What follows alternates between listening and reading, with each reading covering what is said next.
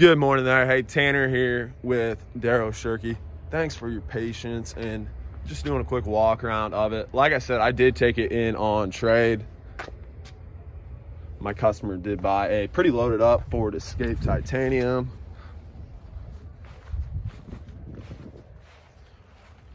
Body-wise solid.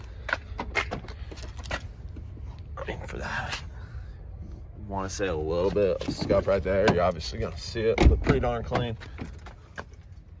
So they definitely clean the outside. You do need to sweep out the inside for you, which is something I could easily do. A little bit of a mark on the seat right there,